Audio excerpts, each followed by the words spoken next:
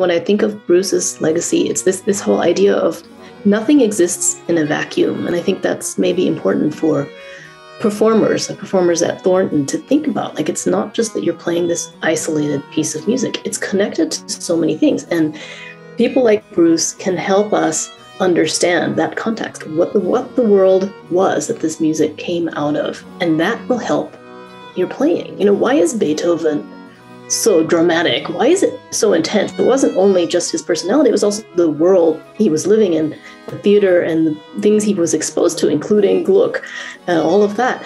That's what created this music. And if we understand that, we will play that music differently, I believe. Yeah, or just the instruments of the time. The fact that Beethoven was writing for a piano in the early stages of its development, so the things he was asking it to do were right at the edge of what it was capable of, and you're feeling that strain, and that doesn't have the same effect on a modern Steinway.